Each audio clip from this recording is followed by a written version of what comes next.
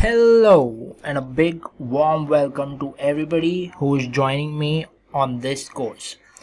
I'm super excited to begin our understanding and upskilling of our JavaScript by grasping another really important concept when it comes to JavaScript, the asynchronous JavaScript. Now, my name is Saksham Rivari and I'm gonna be your learning partner for this course. This course is brought to you by Idionics Learning Solutions. So let's get started. Before we get our hands deep and geeky with code, I would like to just discuss the course structure with you. I think that'd be a good idea to give you an idea about how we're going to tackle each topic. So I've divided this course into 4 major parts. So the course structure is going to be, the first part is going to be focused on the broad concept of what is asynchronous programming, how we're going to think about it, and what is asynchronous JavaScript. This is going to be a foundation topic, and this is where we're going to start building upon more advanced topics from. The next one is going to be understanding callbacks.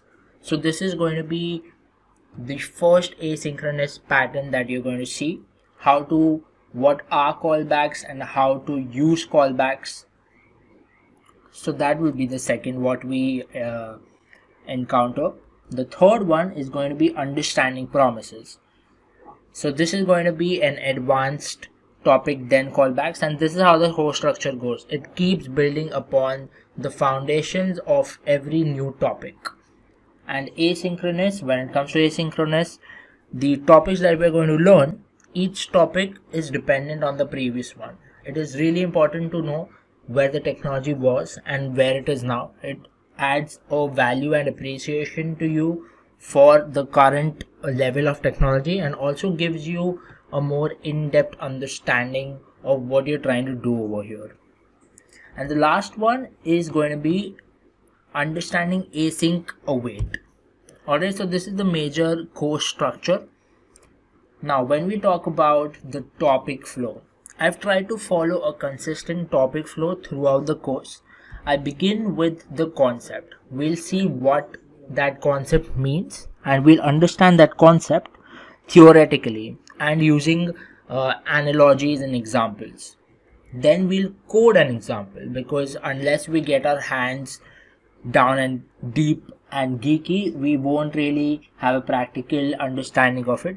So the next step is to always code the concept.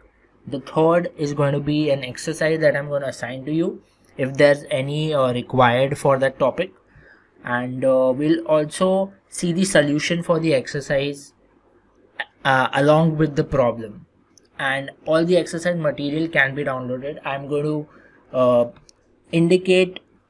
I'm going to tell you in that exercise itself that you should download this and then execute this. And the last one is quiz. Each section, at the end of each section, there's a quiz that you need to attempt. Try to get all of the questions correct in the first try. Listen intently and you'll be able to do it. If not, no worries, you can try again. I'm sure that you'll get the right one. So this is all that I think we needed to discuss before we dive deep into the topic. The next thing to brush over is the prerequisites for this course. So for this course, you're going to need to know the basic understanding of JavaScript, a little bit of HTML and CSS, but mainly understanding of how to use variables and functions and logic in JavaScript.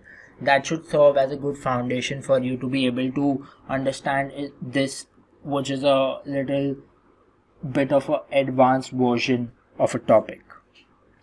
So let's get started. I'm super excited to see you in the next video.